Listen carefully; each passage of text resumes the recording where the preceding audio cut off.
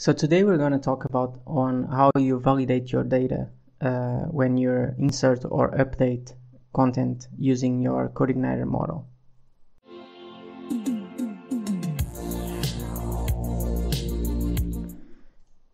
So last week we talked about using the Codeigniter model to perform some basic tasks like inserting, updating, and deleting, and we even did like this small crude application to move things around on articles. Our table was just like this: an ID, a title, a content, a created at, and updated at. So this was our model, but as you can see, there's two properties here that we didn't use last week, but we're going to use them now. So what is this for? So imagine that when you're inserting a new article, you want the title to be required and your content as well. But for the sake of argument, I'm gonna change this table to actually have another column and call it intro as text as well.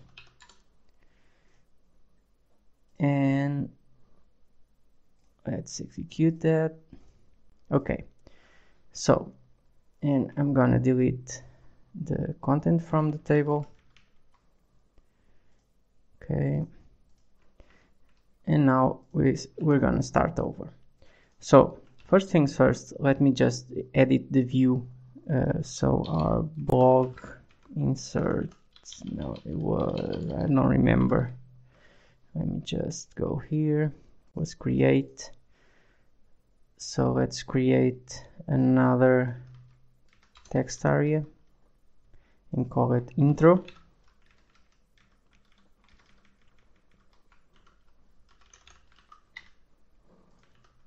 Okay, and let's do the same for the update.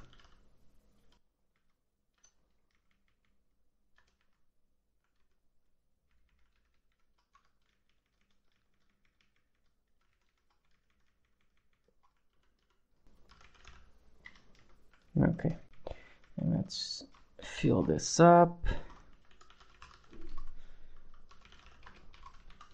Okay, so like this we can start validating your data. So if I just create an article here and just put the title, I can create the article because but if I go to update, this is empty, and if I go to the table itself, those two are empty as well. But let's just say that I want the title and the intro to be required. I want the user I want these two to be required, and I want the user to be required to fill the title and the intro to actually create an article. So to do that, we go into this array here, and let me just see, it's intro and title. Okay, so first we use the name of the field, and then we say that this is going to be required, and we do the same for the intro. Okay, now if I try to create another article here and leave this empty, see, I get an error because in my blog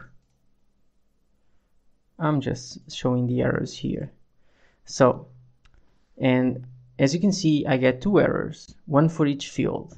The first one says the title field is required, and the second one says the intro field is required. Now, let's say I wanted to actually give an error that was a bit different than this one, like a custom message. So to do that, you have this validation message here. And to do that, what you do is you say the name of the field again, so title. Then you create another array and you say the inquiry that you want to validate. This time is the required one, so required, and I say the title is required, so please fill it with content. Okay, so if I go back and try to submit this again, I get 2 errors, but now I have a custom message in my error. So you see how this is useful, where you can like create custom messages depending on the validation that you have in place. Now let's say that the intro is required, but I also want the intro to have at least a few characters. Like he has to have more than 5 characters. So what you do is you pipe it, and then you say the next rule. So this will be min length,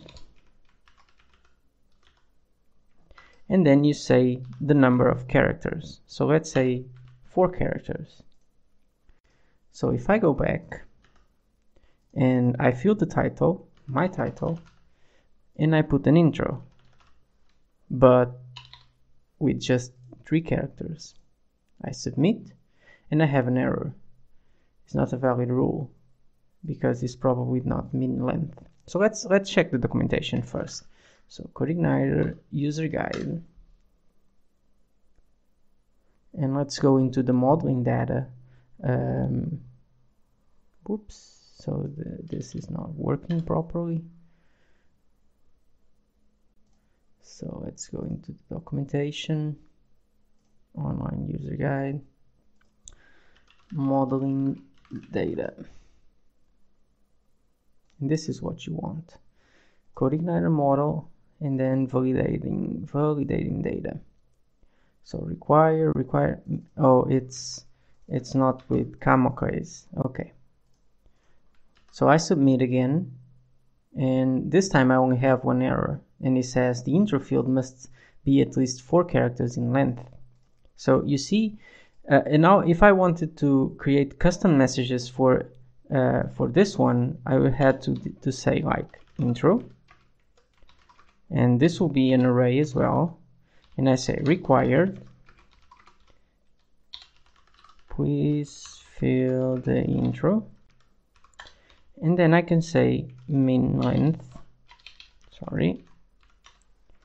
and I can say please write an intro with more than 4 chars, just like that. And I send it again, and I have one error, and it's the one that I just wrote here. So what kind of validation rules can you apply?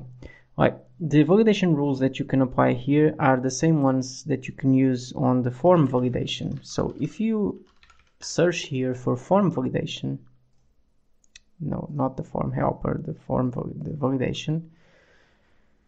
It's not really the form validation, it's the validation. So you can use the validation on whatever you want, like any array, any object, or whatever. So as you can see here, placeholder, setting validation rules, available rules. So this is all the rules that you have in place. So let me just put this a bit bigger so you can see.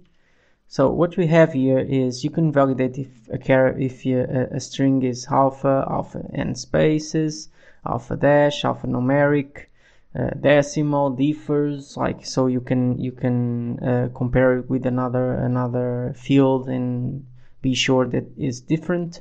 Is the exact length of another field greater than equal to, if exists, not unique, is unique. So you have a bunch of these: valid URL, valid date, valid CC number. So there's a lot of rules that you can use, and you can use them like this. Like this is not okay, this is okay, so like this. So this is all you need to know about the validation. And as you can see, the validation, your model should always have, if you're using the Codeigniter model, and if your Codeigniter model will be interacting with a certain table, it's always a good idea to specify the allowed fields, because without them you actually you're not going to be inserting or updating anything on your table. As you can see here, I have the allowed fields as a title and content, but for the sake of argument, if I put a title here and an intro and I submit it, if I go to update this, there's no intro there.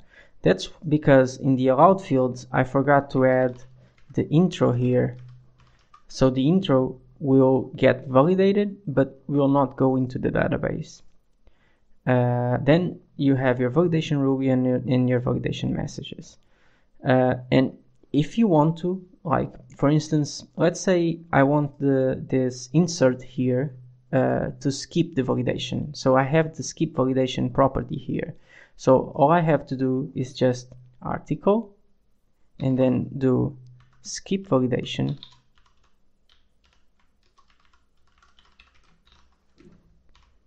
True. So what this does is, even if I'm creating a new article here and I have those two rules, I can just create one with just a title. Why is that? Because I skipped the validation. So if you want, if for some reason you need to interact with the database and skip the validation for whatever reason, you can do it by just skipping the validation like this. So that's it for today. That's all I had to show you. I just wanted to show you about the validation and how it works inside the model. On another video, probably we're gonna go into the validation outside the model and validate everything, like an array or something that you're submitting that is not going to the model and is going someplace else. So that's it. That's all I have for today. Thank you for watching, and if you're enjoying this series, please consider subscribing and give it a like. Thank you.